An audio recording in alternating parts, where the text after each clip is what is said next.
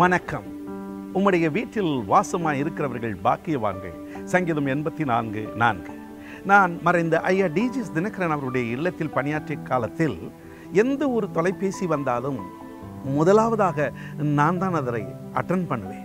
அதற்கு பின்பு தான் ஐயாவோ அம்மாவோ யாரிடத்திலேயோ அது போய் சேரும்.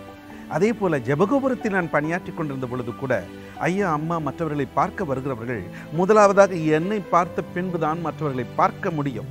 அந்த அளவுக்கு அவர்களுடைய இதயத்தில் இடம் பிடித்தவனாக நான் இருந்தேன். அதைதான் சங்கீதக்காரர் சொல்கிறார், ஆண்டவனே உமது வீட்டில் வாசம் பண்ணுகிறவர்கள் பாக்கியவான்கள் என்று. நேயர்களே, நீங்களும் ஆண்டவருடைய இதயத்திற்கு ஏற்றவர்களாக இருப்பீர்கள். ஆனால் நீங்கள் இருக்கிற இடமெல்லாம் பாக்கியம் உள்ளவர்களாக மாற்றப்படும். உங்களை கொண்டு தேவன் பலருக்கு ஆசீர்வாதத்தை கொடுப்பார். கடவுளுடைய பாக்கியம் பெற்றவர்களாக இன்றும் என்றும் சதா காலங்கள் வாழ்வீர்கள். இந்த நாள் உங்களுடைய வாழ்க்கையில் இனிதாக மாறட்டும் என்று உளமாற வாழ்த்துகிறேன். God bless you.